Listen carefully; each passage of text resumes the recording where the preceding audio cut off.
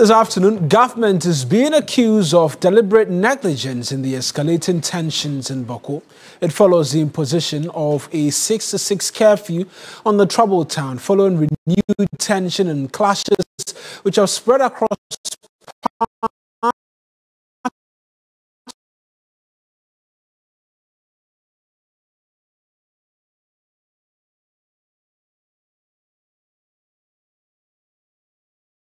of the east and northeast regions from the weekend. Tension pinned the recent disturbance on the arrival of a rival chief into the Bawku township. Let's give you a bit more from what the government has been saying, but first, let's try and detail for you what this conflict is about in relation to Bawku and where we are at this particular point in time. And that's going to come up on your screens right now. How long this chieftaincy dispute has protracted up until this point, and then the difficulties as well in relation to it. So that's it on your screens right now. We know that over 200 fatalities since November of 2021, 5 deaths in gun-related clashes in February of 2024, and more than 15 fatalities reported in a recent clash. A bit more for you in relation to what we know about the Bawku situation. The underlying causes have been long-standing chieftaincy dispute between the Kusasi and Mamprosi groups, and we know that there's been influx of sophisticated arms, including AK-47 and G3 rifles,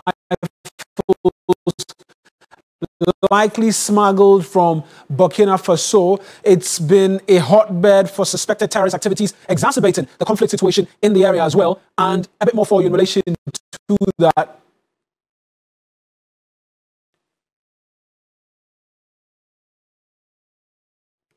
What are the implications, as we're learning of this afternoon? Over 1,000 people have been displaced to neighboring towns of Bogatanga, Navrongo and Sandema, increasing pressure on local resources in these areas where the displaced have had to seek shelter. There's been widespread business closures and high unemployment rate due to the instability within the township, as a matter of fact. Also, we know that this has affected healthcare delivery. 27 maternal deaths reported between 2021 and 2022 due to the restricted healthcare access in the area, and 246 teachers we know have requested transfers from 2021 to 2023 as we have it. In fact, we know that a while back residents were appealing to civil servants to begin to return to the township. Let's go over now to security analyst Emmanuel Kuting, who's joining us via the telephone lines. Let's get a bit more from him in relation to the details we've been providing to you, and also our ex-secretary statement which announced the curfew. Mr. Kuting, I appreciate that you could speak to us. There's the arguments being made and being made strongly about government negligence in the escalation of tensions that we've seen, particularly in that Interior Ministry statement, which says that the continuous stay of this rival chief in the Bawku township will continue to bring about problems. The big question everybody's asking is, if government is aware of this, why hasn't any action been taken up to now? Thank you so much for having me. A very good afternoon to your cherished listeners. In fact, it's about time we call a spade on the Bawku issue. The security agencies are on top of their work. But the problem in Bawku is politics. And if you look at the historical antecedents of the Bawku Chieftaincy crisis, it predates independence. And for government to come out to say that the continuous stay of the chief in Bawku will create security tensions, it speaks volumes. It means the future is so pregnant. And I want to say this. You see, Bawku has become an embarrassment, so to speak, on the country. And you recall that when an arrest warrant was placed on this chief, the Mamprosis went to the High Court, and they could not overturn that. Subsequently, they went to the appeals court, and government refused to file an appearance, and that gave rise to the overturning of the arrest warrant. And later on, government decided to play the ostriches by filing an appeal against the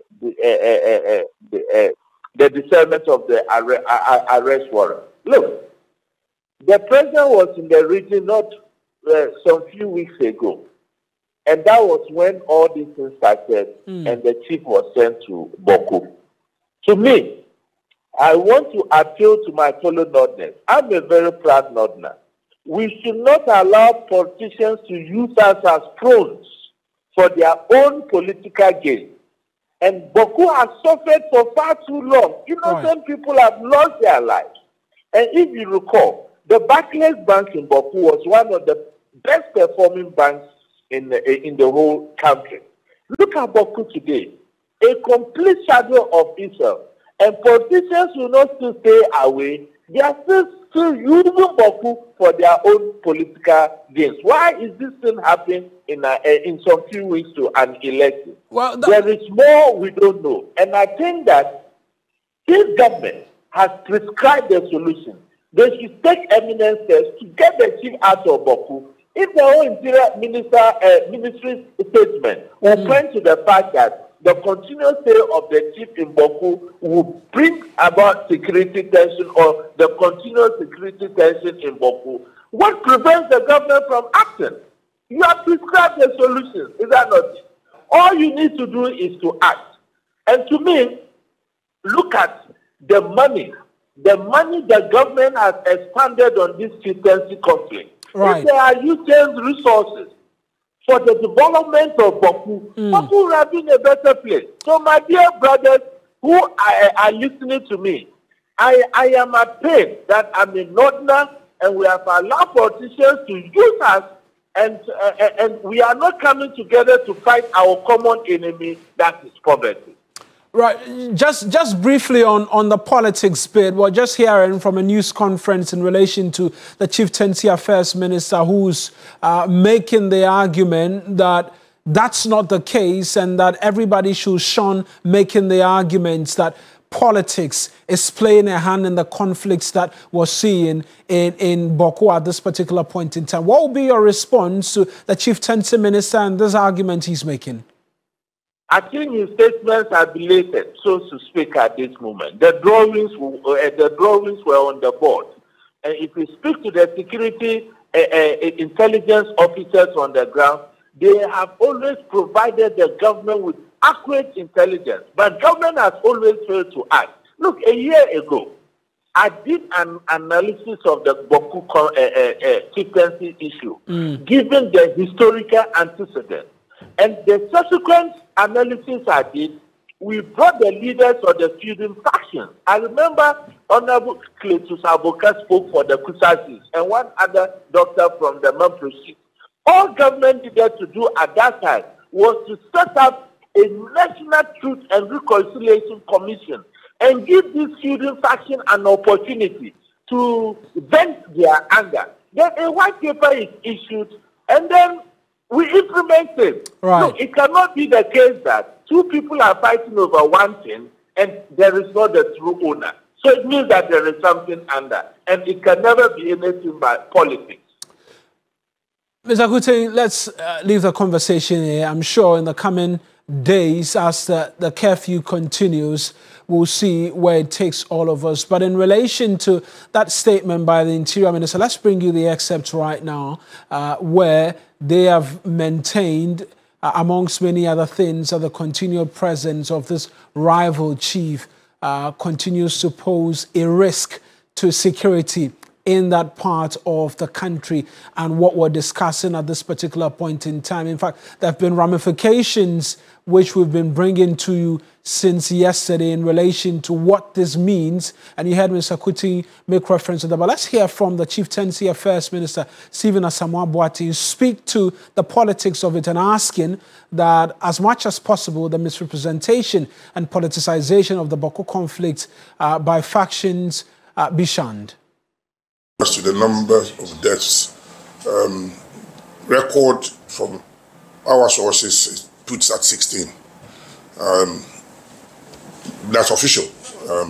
When conflicts start in some areas, it's difficult to sometimes pick it up until later people go in there. But officially 16. But it's one too many. So in that, indeed, we need to arrest the situation very quickly. In terms of how the driver chief ended up in Bawku, I'll leave that to security agencies to answer that. It's unfortunate he did. It's something that we have to find answers to, and also to try and deal with it, because his very presence is creating the problems. And indeed, as you read from the statement yesterday, it's causing a lot of unrest and unease and tension. So let's, as I said, leave that to security agencies.